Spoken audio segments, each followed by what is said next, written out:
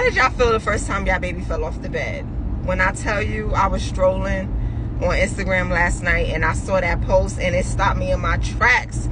And it took me back to when I first had Soraya. I wasn't working. I was home alone all day with her. Hubby on the road. I didn't know what to do. Like, I would call my mom all day.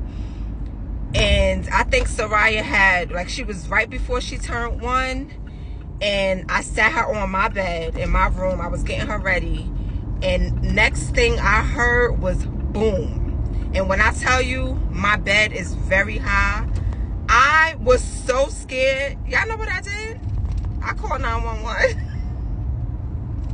I called 911. And then I called my mom and I said, Soraya fell off the bed.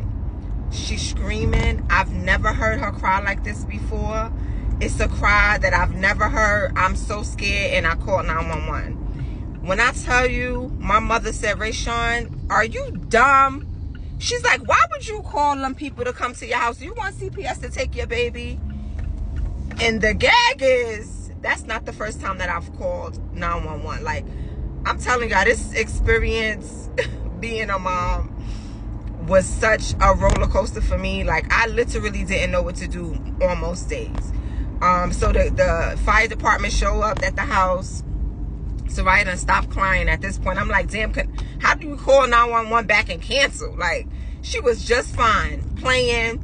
So they get there and the guy was like, you're a new mom, right? I was like, yes. And he was like, let me tell you something. These kids are more resilient than you may know.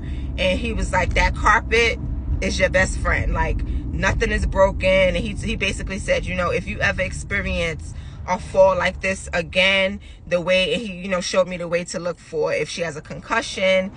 He said as long as the baby is still active, eating, moving, jumping, and acting normal, then your baby is fine. And Soraya was just looking at them, laughing with them, like nothing ever happened.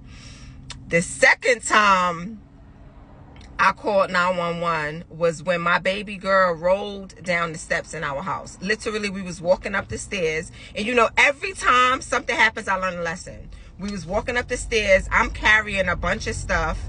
And I'm on the phone at the same time. And I'm allowing her to walk up the stairs in front of me. She rolls down. I called 911 again. Same firefighters came right back to the house, checked her. I'm like, I just need y'all to check her. That's going to make me feel better. They checked her. They was like, she's fine. Let me hear y'all story in the comments. Y'all have a good day.